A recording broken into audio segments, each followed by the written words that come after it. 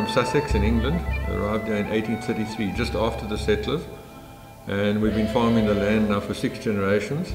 I didn't want to follow everybody else. I thought I want something different.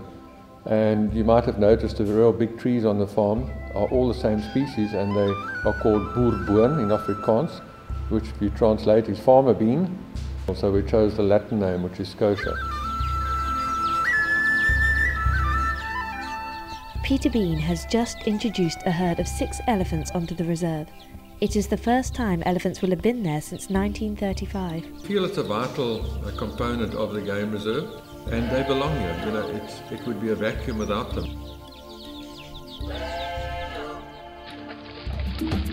However, as night falls over Schotia, the new arrivals set about destroying many of the precious trees planted by Peter's ancestors.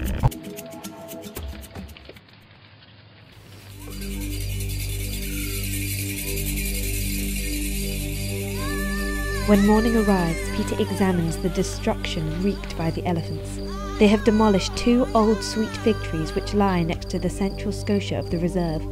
Urgent measures are needed in order to prevent any further damage.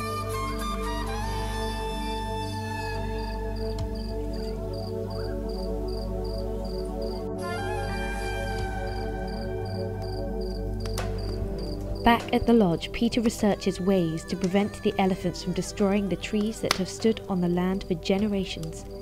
It is crucial that he finds a solution in order to protect the history of the reserve.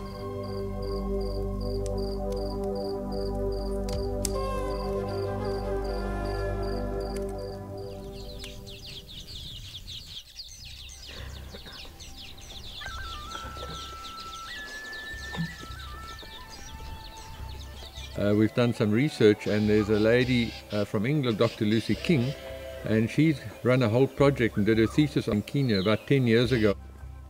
They spotted trees from the air via satellite images and realized that certain trees aren't been hammered by the elephants. And when they went to look, they discovered that those trees actually had a swarm of bees in.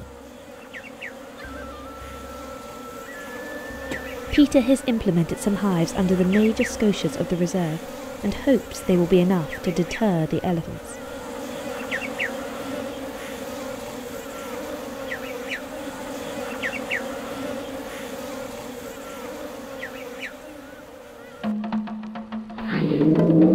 Later that night, Peter is informed the bull elephant of the herd has gone into must. Must is a periodic condition where levels of testosterone in a male elephant can rise by 60% and is characterized by aggressive behavior. This will put Peter's beehives to the test, as the reserve's scotias are more vulnerable than ever. A few days later, the bull elephant nears the reserve's prize scotia. Will Peter's bees be enough to deter him?